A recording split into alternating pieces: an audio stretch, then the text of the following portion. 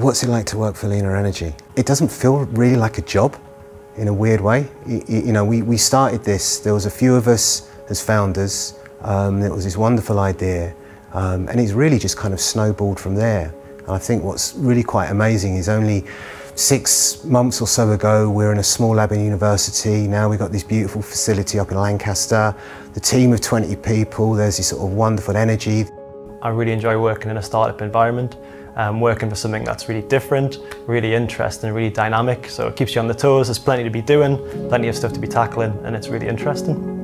The biggest motivation is the bigger picture perspective, that where we're working on a technology that benefits both the local area in terms of bringing a new technology and creating jobs, but also the world at large at providing this brand new technology with materials that are sustainable and much easier to obtain than existing technologies for applications which are growing at rates which the current technologies can't keep up with.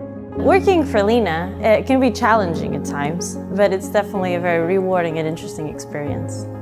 What's great about working for LiNa is the real sense of collaboration we have here. The team is working together all the time towards this one really important goal. For me, the real emphasis on personal development is extraordinary and not something I've seen before. And it just makes it a real pleasure to work here.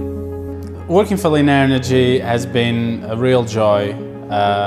It's a pleasure to come to work every day. I have made some good friends here and hopefully stay here for a long time. It's just exciting to be part of something that makes a difference to the world. It's great fun to work with a bunch of people who are really engaged, enthusiastic and passionate about what they do.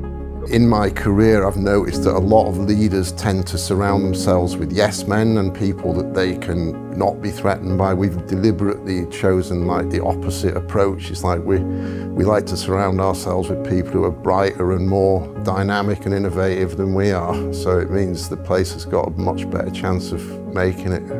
Everybody's involved, everybody gets their hands dirty, and it's just such an amount of clever people that it keeps you on your toes. People at LiNa are really quite special, I think, in the way that they're totally engaged in what they're doing, the technology, and they believe that this is something that's going to be very special.